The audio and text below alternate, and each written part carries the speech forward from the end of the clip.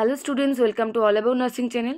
So আজকে ভিডিওটিতে আমরা আলোচনা করব the nursing care plan of a patient with shock. So basically in any shock, so there is a risk for fluid volume deficit if it is hemorrhagic or hypovolemic. So first diagnosis can be fluid volume deficit related to excessive losses of fluid resulting from the hemorrhage. So in case of patients who are in shock, so there is so এখানে কি হবে না, subjective data is missing.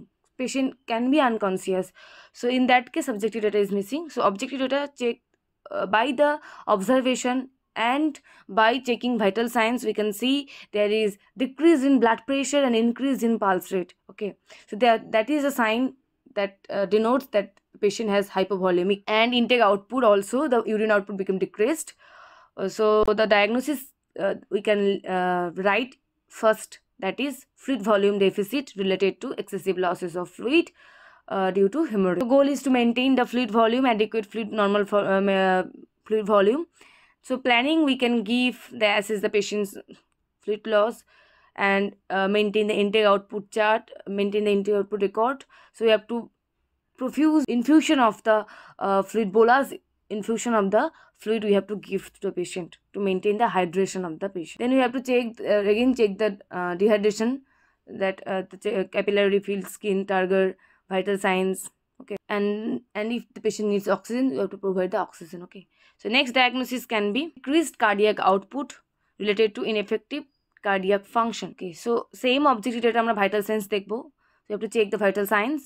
So to maintain, the goal will be to maintain adequate cardiac output of the patient. For maintenance of the normal cardiac output, adequate cardiac output, effective cardiac output, we have to give the same fluid volume, the bolus infusion of the IV fluids, and we have to closely monitor the urine output, the cardiac, that is BP, pulse, respiration, blood pressure, and we have to give the inotropic agents as per the doctor or physician advice to maintain the contractility of the heart. Okay, normal contractility of the.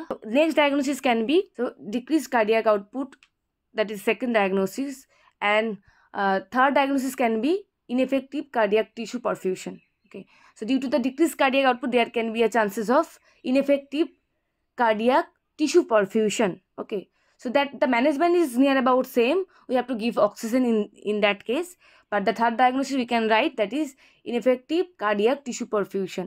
Other than that, we can write that is self-care deficit, anxiety, that is activity intolerance. All those are there. Besides that, that is a common diagnosis. But the major foremost diagnosis is the risk for bleeding, risk for injury.